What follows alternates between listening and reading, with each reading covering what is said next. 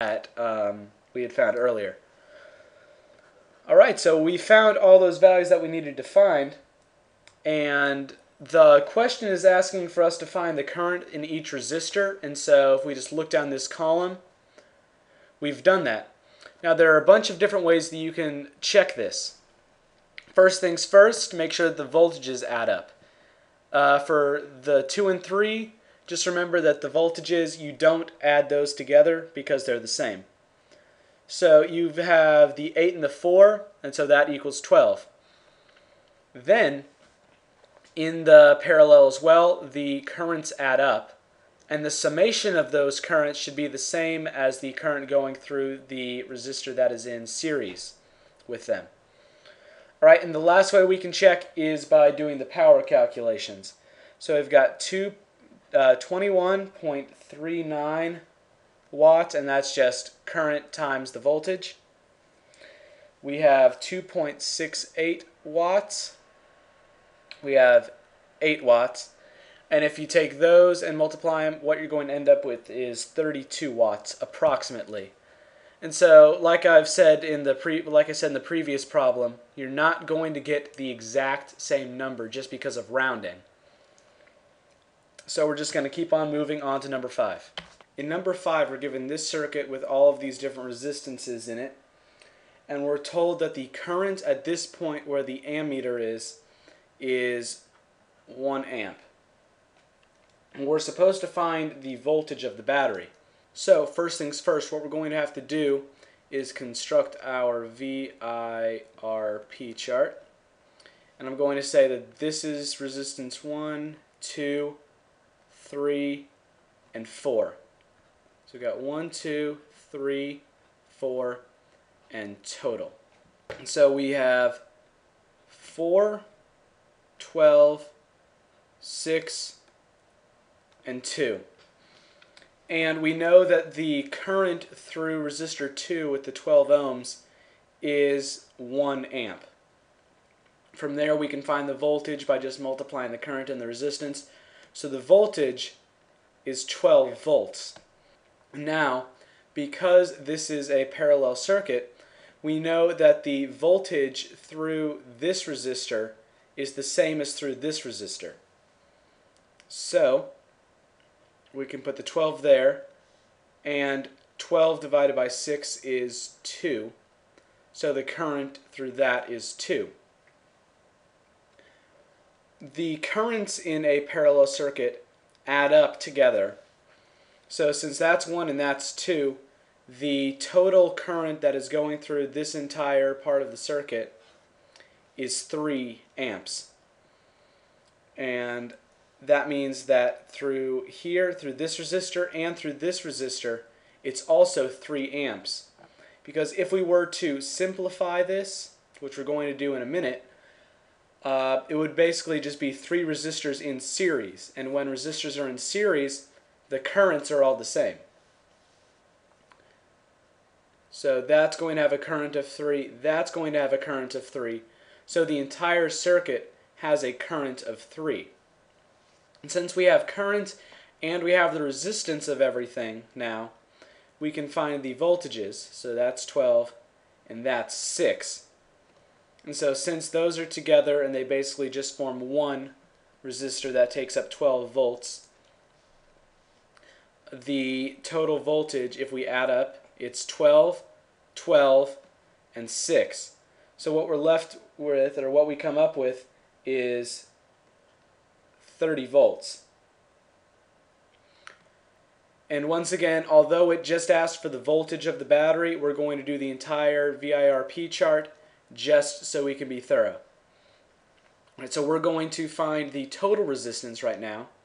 And so we have 1 over 12 ohms plus 1 over 6 ohms, because we're trying to get it so that everything is in series and we're condensing the parallel circuit.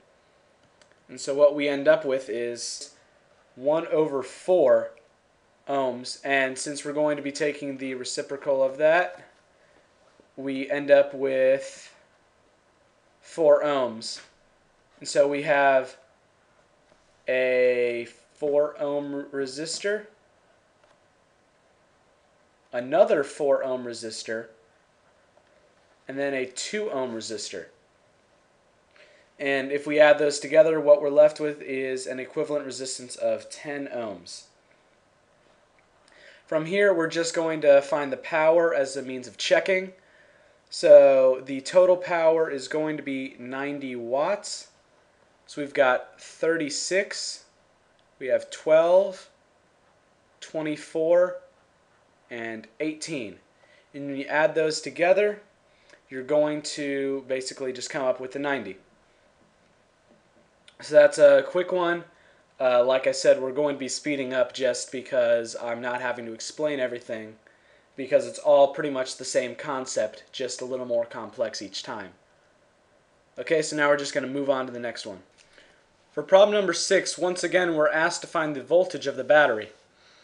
Now we've got these 4 resistors, 3 that are in parallel with each other and then another one, and we're told that the current through this ammeter is 9 amps.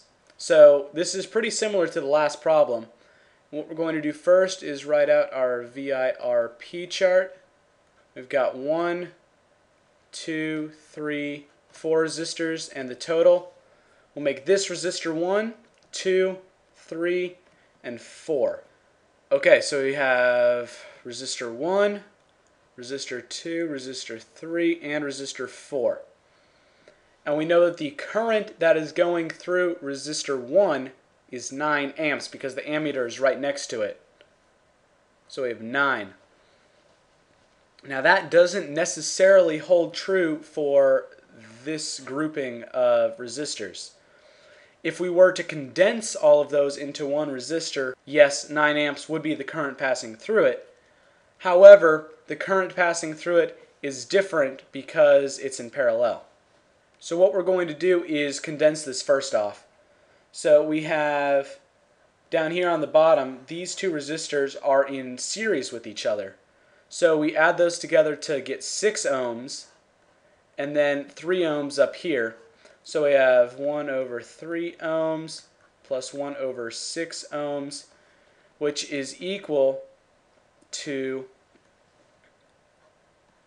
1/2 ohms. And when we do the reciprocal of that, we get 2 ohms. So we could redraw that as having 17 ohms and 2 ohms. And really easily, since we have the ammeter here and we know the current passing through both of these, we can find the voltage of the battery, the total voltage. So we have a equivalent resistance of 19, and we know the current through the entire thing is 9 amps. So if we just multiply those together, what we get is 171 volts for the total voltage through the circuit. Now that's great, but really we're going to do the rest of this just to make sure you guys all have it down.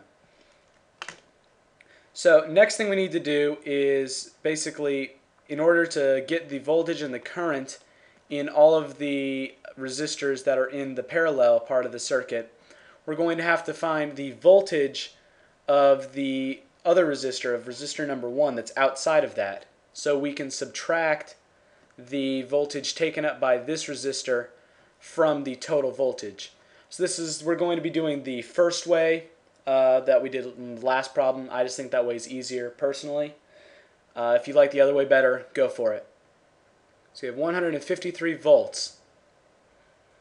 So it's 171 volts minus 153 volts. And so what we're left with is 18 volts.